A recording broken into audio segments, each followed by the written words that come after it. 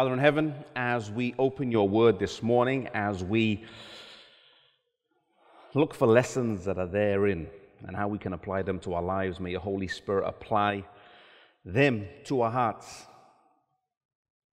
May we look at ourselves honestly this morning and see where we truly stand with you.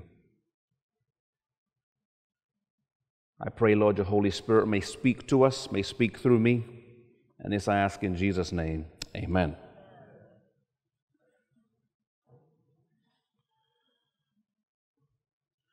One of my favorite pioneers in the Adventist church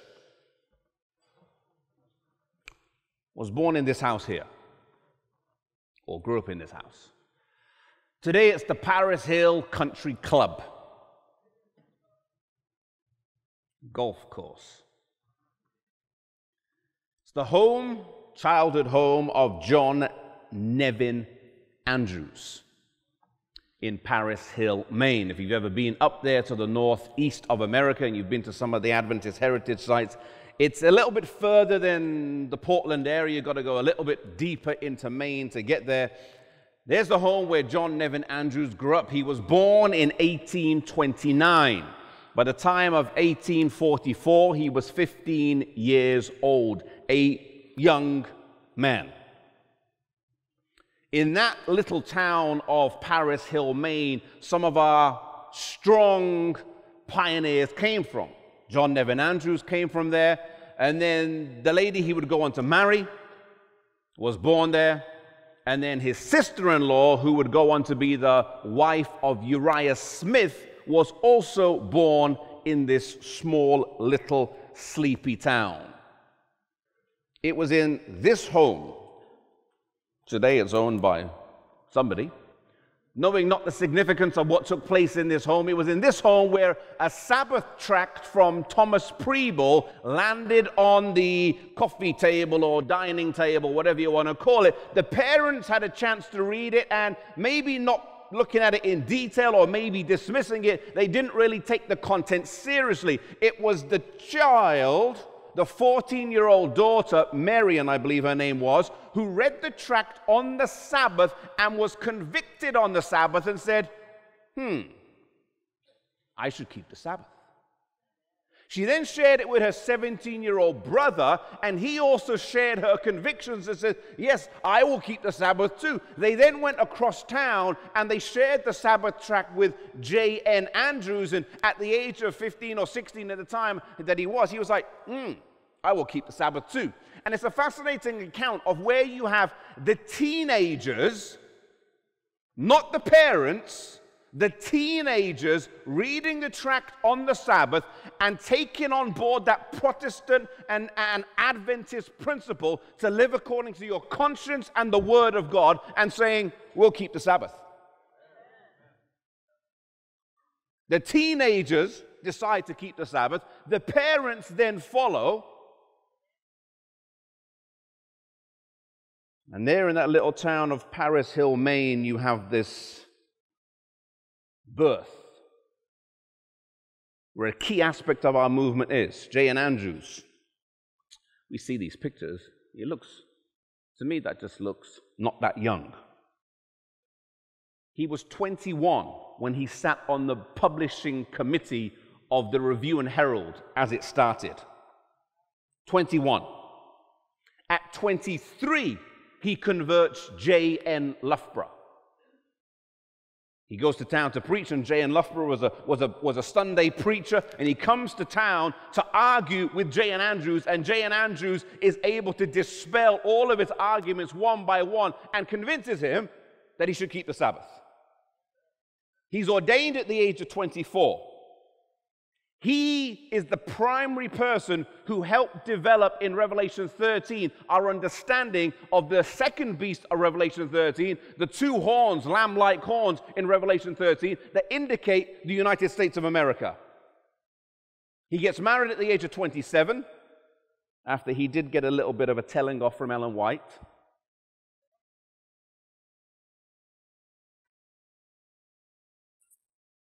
At 29, he writes the book, The History of the Sabbath, a masterpiece.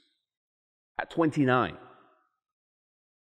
29, he writes the history of the Sabbath. At the age of 35 in 1864, he is sent by our church to Washington, D.C. to secure non-combatant status for this small fledgling movement of just 4,000 people or so at 35. Some people have called him like Adventism's Melanchthon, because anytime there was a crisis or an issue that needed to be dealing with, James White was like, J.N. Andrews, can you study that, please? J.N. Andrews, can you study that? It was in 1855, actually, when our church, after keeping the, not our church, well, it wasn't really an official church back then, but the Sabbatarian Adventists, after keeping the Sabbath from 6 p.m. to 6 p.m. for 8 years, were not still satisfied that keeping the Sabbath from 6 p.m. to 6 p.m. was correct. They thought they were correct because Ellen White had a vision in 1847 or 8 where she saw the words, keep the Sabbath from even until even. And they interpreted that even to even as 6 p.m. to 6 p.m. God, in his mercy and looking at the big picture, says, okay, that's fine. In 1855, James White says to J.N. Andrews, can you study the Sabbath out, please? 1855, what's he? He's 26 or so years old, 25 years old. He presents his paper to the general conference session kind of thing on the Sabbath, 6 points as to when the Sabbath should be kept. He's not even there. He just writes his paper and sends it. Fascinating to think that the birth of this movement, we, in a sense, kept and decided when we would keep the Sabbath based on a theological paper written by a 25-year-old. And he presented 6 reasons. Day begins at sunset, and all these reasons, and we can't keep the Sabbath from 6 p.m. to 6 p.m. because we didn't have watches before 1658. And they all vote, keep the Sabbath. Like he was instrumental in the birth of our church. At the age of 38, he becomes the General Conference president. For 1 year, the terms were just 1 year back then. He was the president when there was the first Adventist camp meeting in Wright, Michigan. At the age of 43, his wife dies. 43. Suffers heartbreak. His beloved wife dies in 1872. She's buried there in the cemetery in, I believe it's Rochester. And 2 years later, he leaves Boston on a ship and heads to Switzerland as the first official, gotta be careful, the first official missionary that our church sent. There are a few people that may have gone out before, not officially sent, and in particular to Europe. There was someone called Michael Chahowski who went earlier, but he wasn't sent by the church because they didn't want to send him. But a very interesting story. He went there to Europe because the Adventist church, Seventh-day Adventist church, wouldn't sponsor him. He goes there to Europe with sponsorship from a First-day church. But when he gets to Europe, he evangelizes people on the Sabbath. So there's a few ethical issues there, I think. But needless to say, he does start churches there in Europe. He doesn't really connect them with the body in America, but he does do a lot of good work there in Europe and starting up churches. And it's one of these groups that does get started that eventually sends a letter to America asking for some help. And I believe they just write a letter, Battle Creek, Adventist, and send it, and it finds its way there to the Adventists in Battle Creek. And then they send J.N. Andrews. By now, he's a single father. He's got I think his daughter was 12 and his son was 16, 2 children as a single father, and he goes there on that ship to Europe at the age of 45. As they get there to Europe, they have a very close-knit family. And they have an agreement, a pact, maybe, that they'll only speak French in the home all hours of the day, except I think it was between 5 and 6 p.m. in the evening. because they needed to learn the language. He was a pioneer missionary. There was no conference in Europe. There was no TED or EUD or whatever they call them today. There was none of those divisions in Europe. There were no conferences. There were no publishing houses. He's going there, and this is at a time when, there's not much travel going on. People haven't really met a lot of Americans, and he's going over there, and he's dealing with prejudice, or he's dealing with a church that doesn't know how much money to give him when they send him, and all those types of things. And as he gets there to Europe, he's starting the work. Doesn't really have enough money. The cost of living in Switzerland is probably slightly higher than Michigan.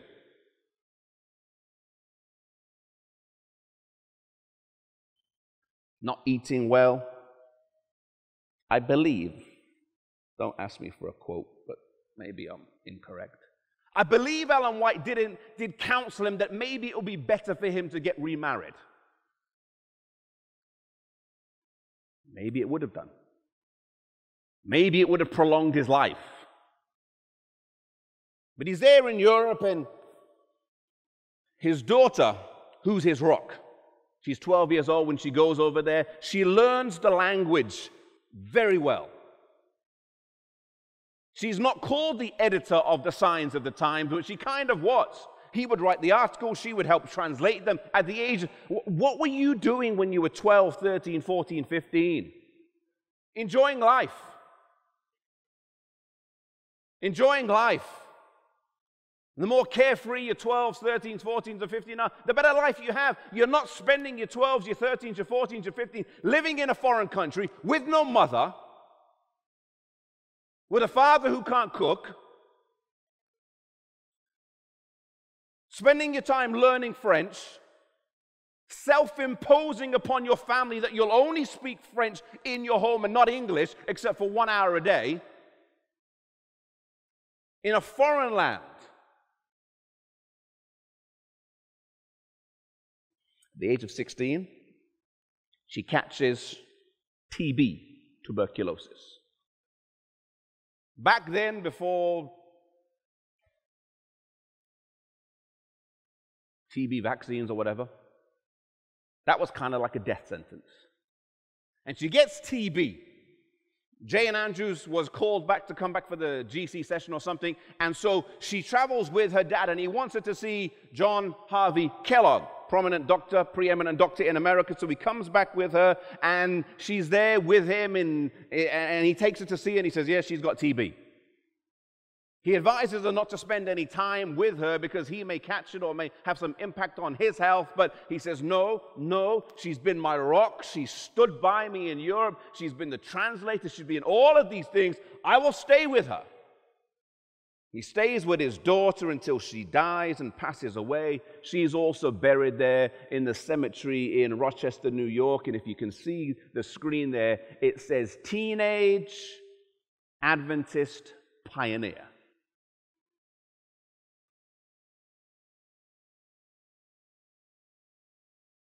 It's not quite the correct terminology, but it would almost be correct, and this is a little bit of a preacher's stretch. It would almost be correct, though it's not quite, to say almost say teenage Adventist martyr. She wasn't killed by anyone, you understand what I'm saying?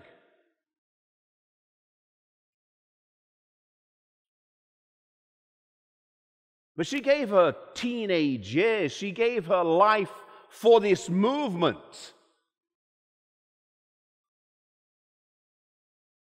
Her time wasn't filled with playing capture the flag and going slip and slide and going tubing and all the things our kids enjoy today. Devoted to our church and to the mission of evangelism and spreading the gospel in places elsewhere. It was at that time that Jay and Andrews wrote, and he was heartbroken. He wrote these words. He said, I seem to be having hold upon God with a numb hand.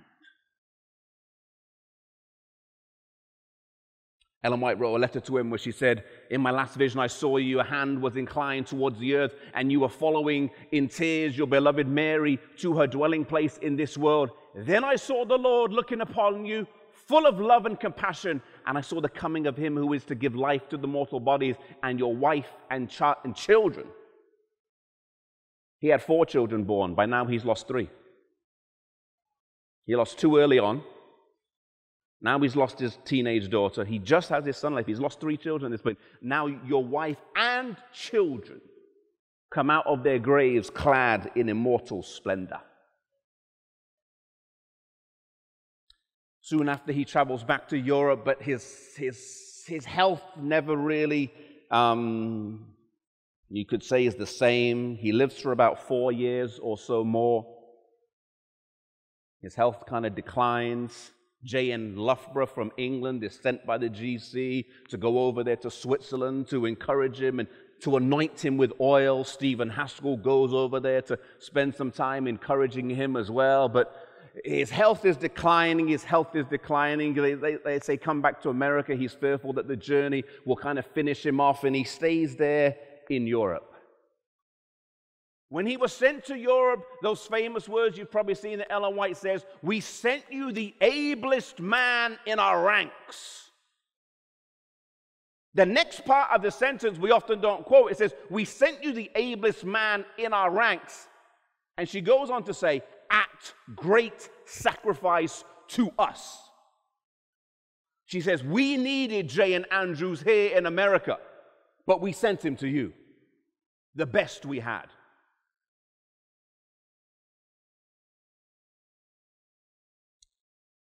He dies in Basel, I believe he's around the age of 54. I always wonder what would our church have been like if we had 3 more decades of J.N. Andrews service.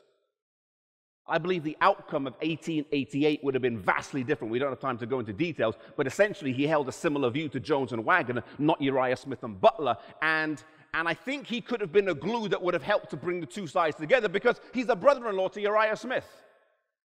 He's older, he's very well respected, and he could have been someone that would have been more of an advocate for the younger ministers. You get what I'm saying? But he wasn't there.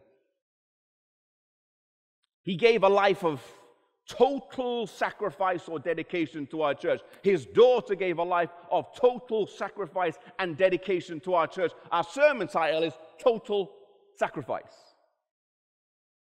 Now, not every sacrifice we see in the Bible is a total and a complete sacrifice. There are other sacrifices that we see that are kind of like partial, and those are sometimes the sacrifices that we copy and emulate in our lives. Turn to Genesis chapter 4. Genesis chapter 4, we have one of the first sacrifices in the Bible, and it's a sacrifice that God does not ask for in Genesis chapter 4. In Genesis chapter 4, around verses 2 to 4, it's the story of Cain and Abel. And we're told there in verse 2, it says, "And she bare his brother Abel. And Abel was the keeper of the sheep, and Cain was the tiller of the ground. And in process of time," verse 3, "it came to pass that Cain brought of the fruit of the ground an offering unto the Lord. And Abel brought also of the firstling of his flock, and of the fat thereof. And the Lord had respect unto" who? Abel and his offering. God wasn't happy with Cain's offering. God asked him to bring a lamb, and Abel brings a lamb, but Cain brings a fruit.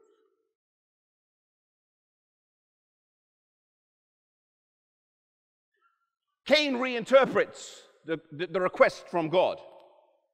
He brought what he wanted to bring, not what God asked him to bring. It's still a sacrifice what he brought, but it wasn't the sacrifice that he was asked to bring. God asks all of us to sacrifice something to him. But sometimes you and I do this. We do it. We're like, "I know you've asked for that, God, but for now, I'm bringing this." Or not even for now. "I know you asked for this, God. I'm bringing you this."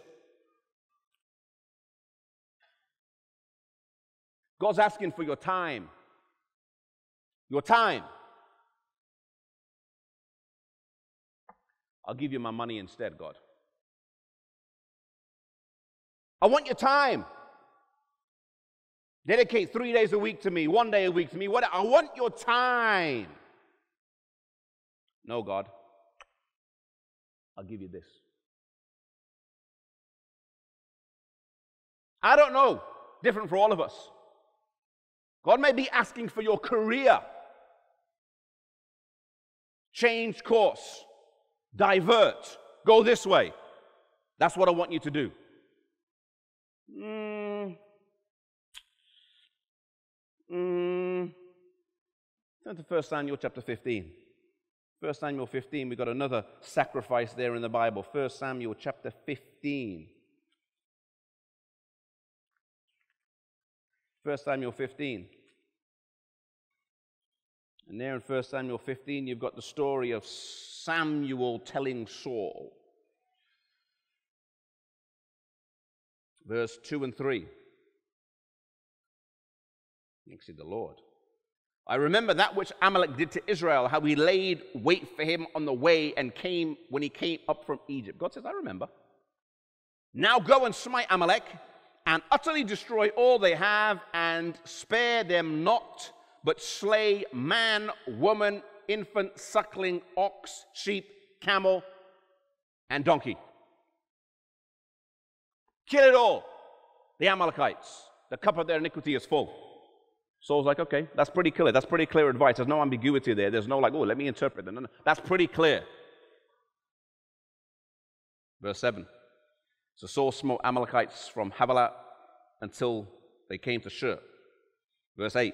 And he took Agag, the king of the Amalekites, alive and utterly destroyed all the people of the edge of the sword. Verse 9. But Saul and the people spared Agag and the best of the sheep, and of the oxen and the fatlings and the lambs and all that was good, and would not utterly destroy them. But everything that was vile and refuse, they destroyed utterly. So Saul says, okay, I know you've told me to kill everything, like all forms of life just to annihilate. I know that's what you said, God, but I'm going to take that advice, I'm going to interpret it, I'm going to contextualize it, and I'm just going to kill that which I see as vile and terrible, but that which is good, the good animals. There's no point killing good sheep. Why are we killing the good cows for? Not going to kill the good cows, not going to kill the good sheep. We're going to keep those, but all of that will do. And then you have that verse in verse, was it 14? Samuel came to Saul, verse 13. And Samuel says in verse 14, I like this verse, he's like, can you imagine him scratching his head? What means then this? Bleating of the sheep in my ears and the lowing of the oxen which I hear. What's going on here, Saul? I can hear sheep and I can hear cows. What's going on? And Saul says there in verse 15, they have brought them from the Amalekites for the people, he says there, he's blaming them. For the people spared the best of the sheep and of the oxen for the purpose of sacrificing to God.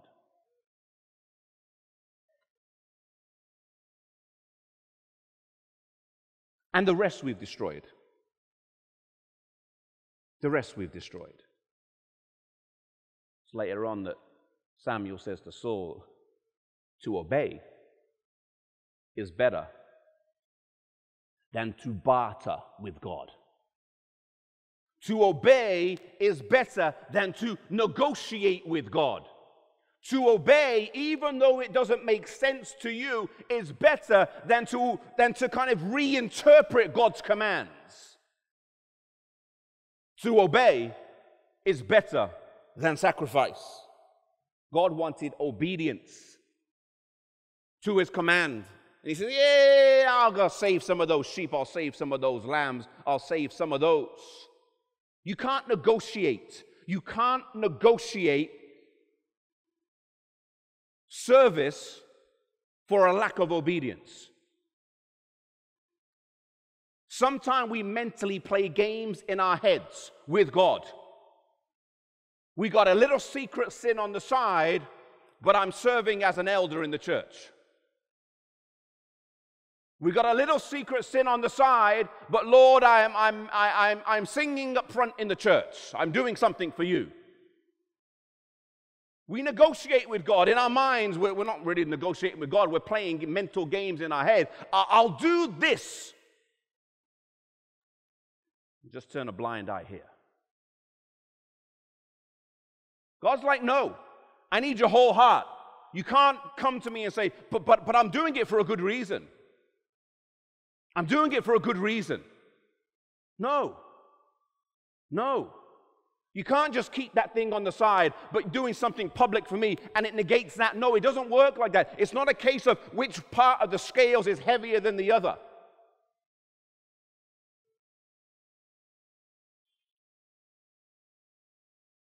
Got an addiction to go into some websites that you know you shouldn't go to.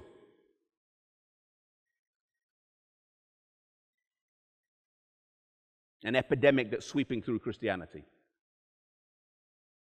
The statistics of Christians and non-Christians, men and women, Adventists and non-Adventists, they're the same across the board. They're the same across the board. When you give your child a phone with data, or data, or whatever you say, with a Wi-Fi connection,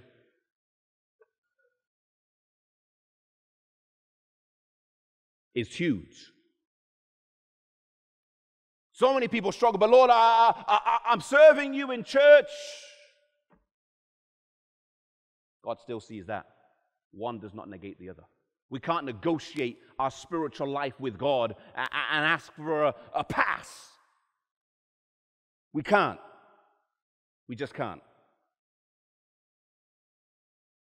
Don't negotiate with God, church. In Matthew chapter 7, there will be many people that come to God and they're negotiating with God. God says, I don't know you. And they say, but Lord, we preached. But Lord, we healed. But Lord, we cast out demons.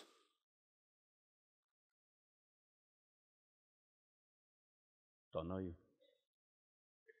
It's interesting that Matthew chapter 7 is all public things. They don't come to God and say, but Lord, I was really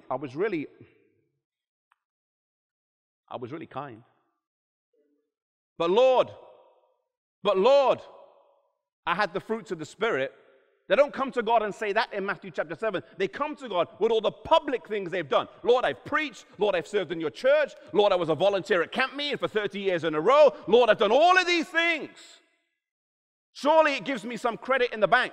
And it's interesting, in Matthew chapter 25, when you've got the sheep and the goats, and you've got a group of people, they get recognized by God, and they say, when did we do that? All the things in Matthew 25 are all the stuff that happens, generally speaking, in private. You healed, you fed the sick, and you did this, and you did this, and you did this. When did we do that to you, Lord? Well, when you did it to the least of these, you did it to me. There's a contrast between Matthew 25, where you've got private stuff, Matthew 7, where you've got public stuff. The people that come to God and say, God, I did this for you. Can't negotiate. I want your heart.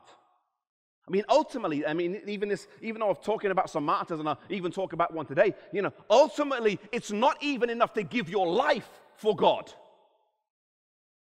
Amen? Why? Because 1 Corinthians 13 says, though I give my body to be burned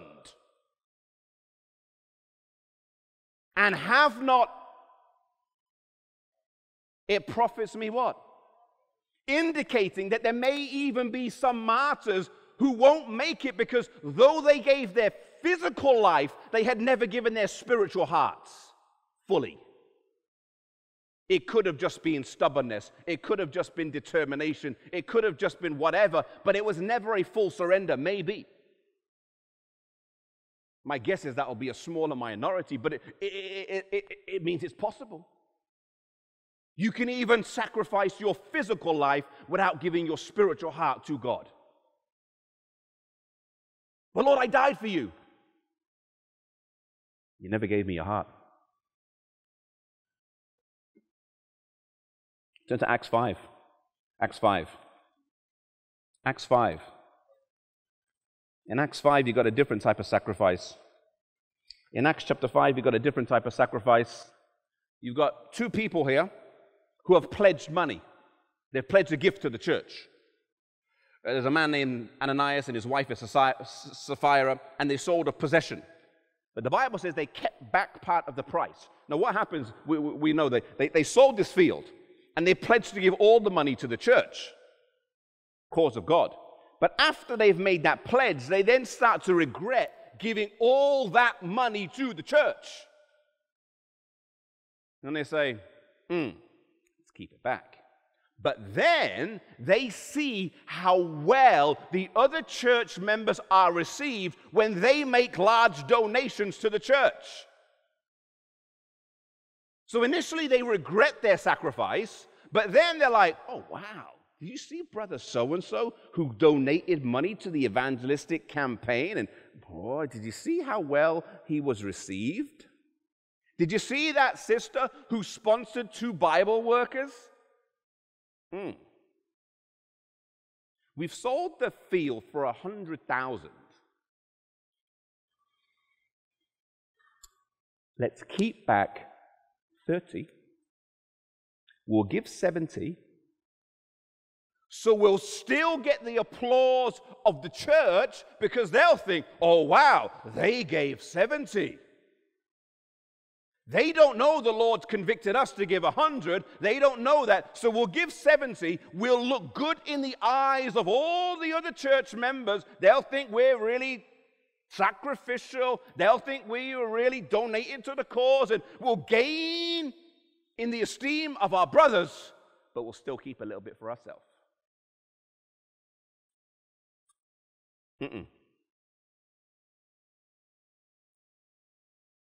Peter says, Ananias, why has Satan filled your heart to lie to the Holy Spirit and keep back part of the price of the land? While it remained, after it was sold, was it not in your power? Verse 5, and Ananias, hearing those words, fall down, gave up the ghost, and great fear came on all those who heard these things.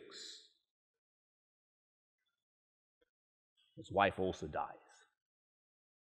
First of all, they regret their sacrifice, but then pride comes in, so they kind of have this partial sacrifice that's not a full sacrifice.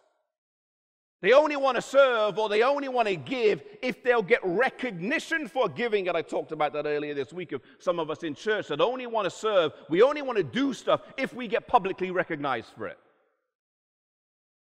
Matthew 25 is not public recognition. Matthew 7 is.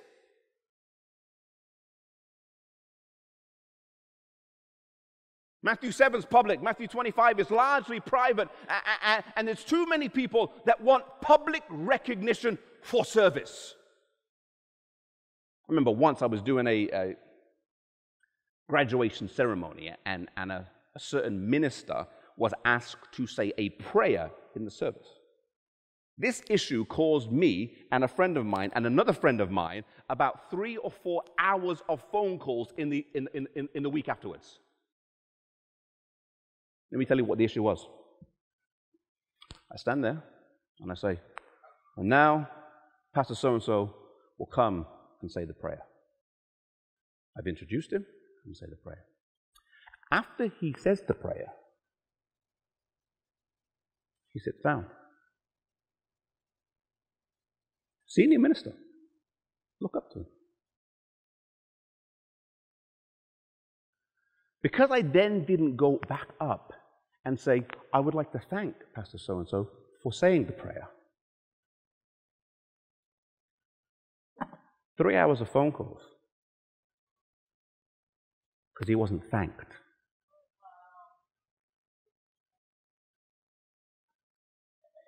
I really don't get it. Just don't. And maybe it's an extreme example, but some of us,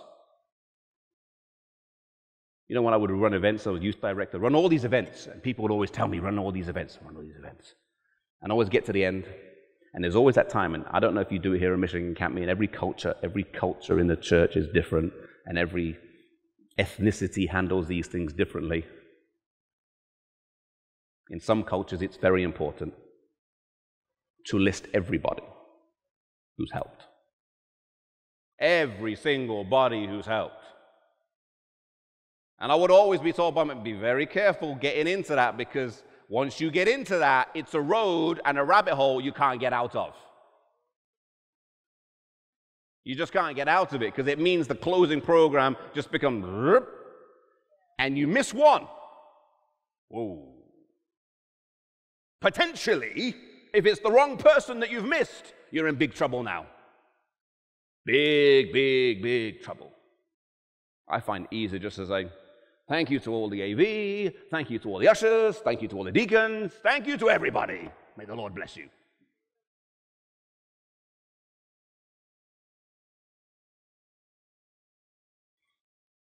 Let's not serve God for need of recognition, amen? Let's not serve God for need of position. Let's serve God to serve God whether we're recognized or not, because there's going to be a whole load of people on the final day who come to God with their credentials and asking them why they're not allowed into the city. And God says, I didn't know you. You never gave me your heart. I was after your heart. I was after your heart and you negotiated with me, but it doesn't work like that. It doesn't work like that. God is looking for a total sacrifice.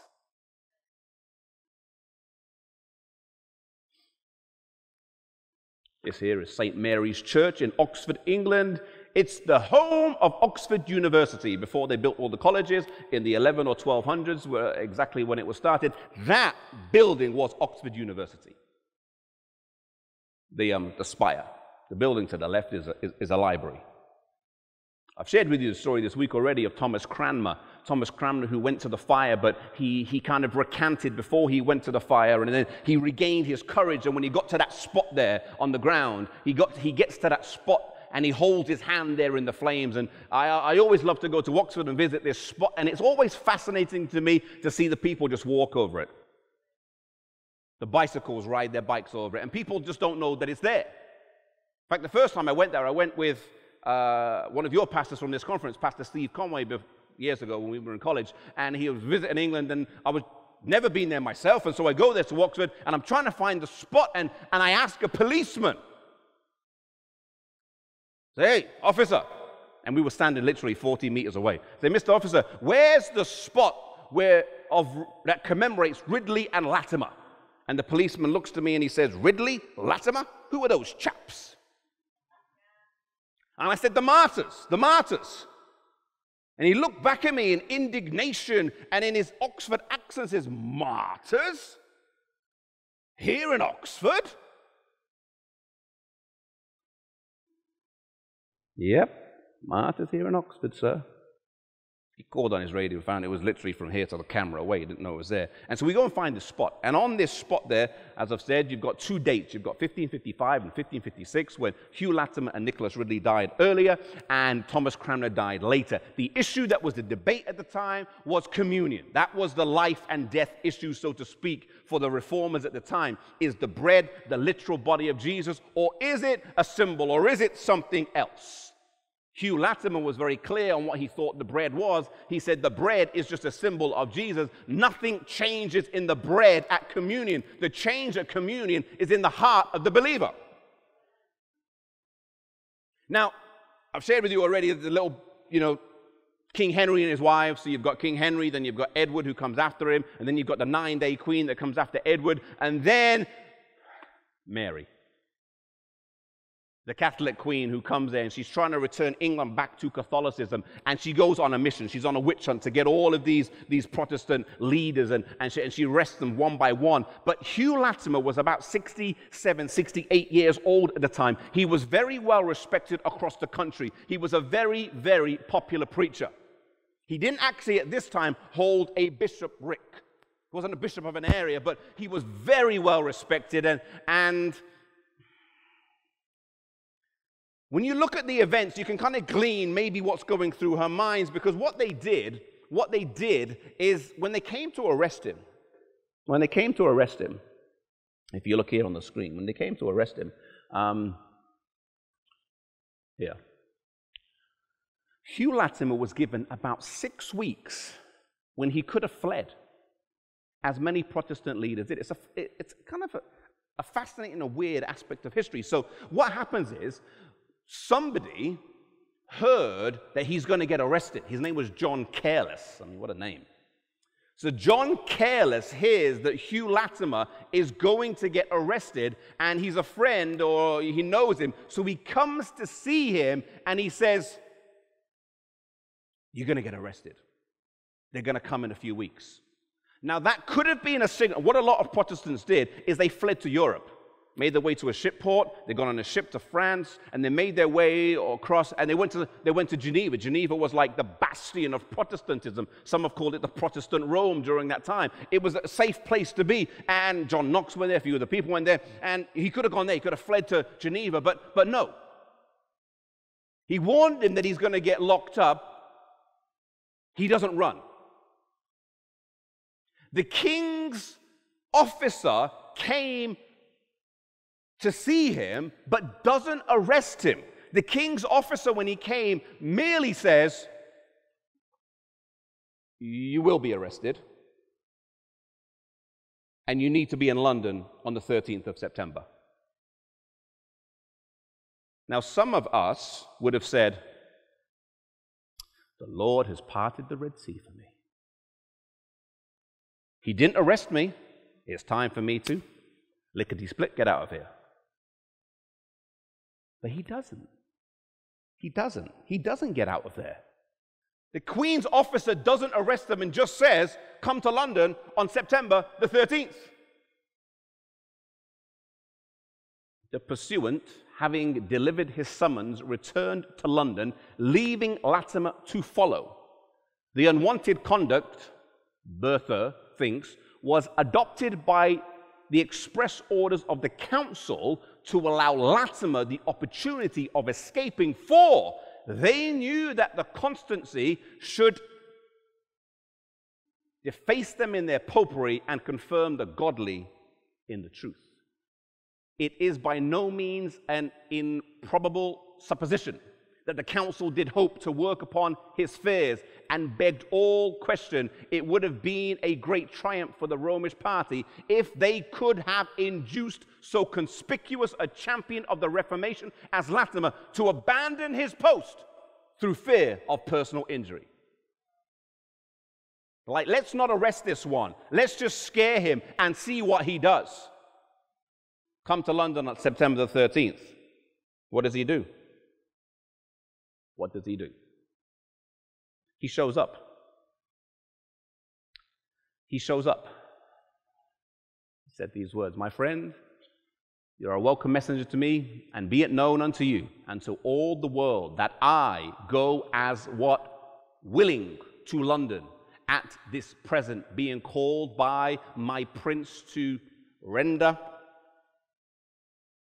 a reckoning of my doctrine as ever I was at the place in the world. I doubt not but that God, as hath made me worthy to preach his word before the excellent princes, so will he able to witness the same unto the Lord, either to her comfort or discomfort eternally."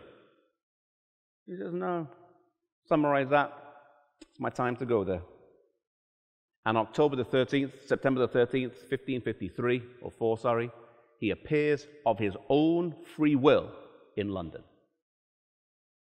He gets sent to the Tower of London, probably marched through Traitor's Gate, and he's locked up.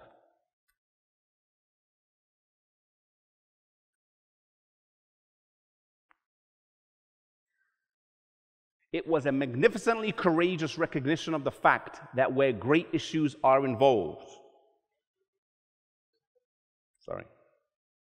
it was a magnificently courageous recognition of the fact that where great issues are involved, there comes a time when the bravest of men cannot give ground.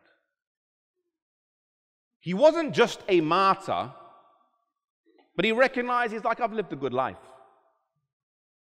It's time for me to go and stand before the Queen of England. It's time for me to go stand before the councils and give an account. I will not run. I will not hide. I will not allow them to think that I'm scared of the fire. I'm there going to London of my own free will. Even though I've got tipped off, I can escape." And he shows up. And it was a remarkably courageous recognition of the fact that when there's great issues involved, the greatest of men cannot give any ground. shows up, goes to the trial, and he's tried and he's killed, and they take him to that spot there on the ground, and it was on that spot on the ground where he said those famous words to Ridley. He was the older man, he was 68 or 69, Ridley was slightly younger, and he does those famous words as they're tied back to back with the stake there, and he says, "Be of good comfort, Master Ridley, and play the man. We shall this day light a candle by God's grace in England that shall never be put out." He died soon after that, but they say Ridley died a slow and a more painful death, but no doubt encouraged by the words of his comrade, "We shall this day light a candle that shall never be put out." They gave the total sacrifice of their lives. They weren't negotiating with God. They weren't regretful. They weren't holding something back. They weren't bringing something wrong. They recognized there was great issues at stake. And they recognized that as a church at that time in the church's history, they could not give any ground on what they saw and what is a key fundamental belief and teaching about who Jesus is. We have a heritage, church, of people who've given a great sacrifice for us. Our pioneers, the reformers, but ultimately it's Jesus Christ who gave the total sacrifice. Amen? Jesus says, "I'll go down to earth, I'll give a total surrender. I'll die a lonely death, I'll have a complete and utter submission to my Father. I'll be separated from you forever." It's a total sacrifice. I will give up heaven, I'll give up fellowship with the angels, I'll die the second or the eternal death. I'll give up everything, totally. Not for 3 days. I'll give up everything for eternity. So one can make it to paradise. God gave all for you. And he asks us in response to give up the little that's around us. The little that's around us that we're told in the writings of Ellen White, that when we'll get to heaven, we'll look around and we'll say those words, "Heaven was cheap enough." What cheap things are you holding on to today? Ambition, attitude, material things, just holding on to cheap things. It's time to let those cheap things go. Let's bow our heads. Father in heaven, as our heads are bowed and our eyes are closed, Lord, I want to ask for your Holy Spirit to speak to our hearts and impress upon us what cheap things we're holding on to. Maybe it's a career, maybe it's a job, maybe it's a position, maybe it's a hobby, maybe it's an addiction, maybe it's just an attitude we have to another sister or brother in church that we just don't want to let go. What are those cheap things? Impress upon our hearts, Lord.